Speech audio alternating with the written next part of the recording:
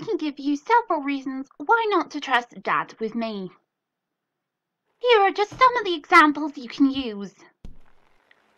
Dad's a blockhead and tries to kill his child using dangerous glass, which you're never supposed to bring near children anyway, and clearly he's not wearing a helmet.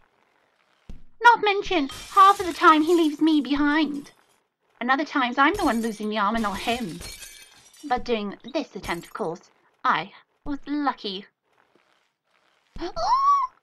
Okay, that's a bit too close. Oh God, I'm going to have nightmares about that close encounter. Not to mention, he's got the worst skills ever in the world. I wouldn't trust him on a bike with my knife.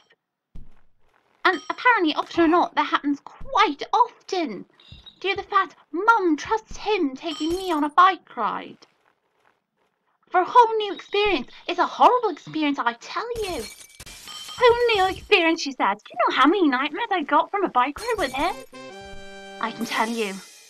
The stories I could share, they will give you nightmares as well. See, nothing to worry about. Yes, it was. You lost your arm. Don't know what you're talking about. I did it professionally.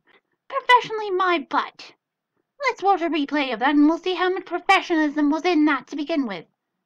So-called Dad. Oh, well, I did it, didn't I?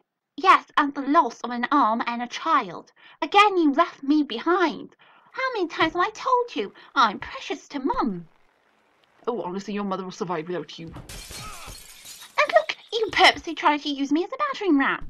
You tried to put me head first. A piss pot, I don't say that. But everybody clearly saw it on the replay. Not to mention, you shouldn't be driving with just one arm. You definitely shouldn't be pedaling on a bike with one arm. It's completely dangerous. Not to mention, you're around glass. You shouldn't have had a child near glass. And that, what do you call that?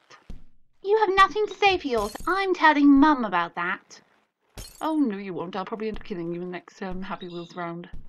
What? Nothing. You were clearly threatening me. I'm definitely telling Mum on you. Oh, you wait till she'll ban you off your bike. No, she won't. I won't let you get that far. At least I won't have to worry about you having children. You probably don't have anything left now. And missiles and grenades and stuff, they don't work like they used to anymore.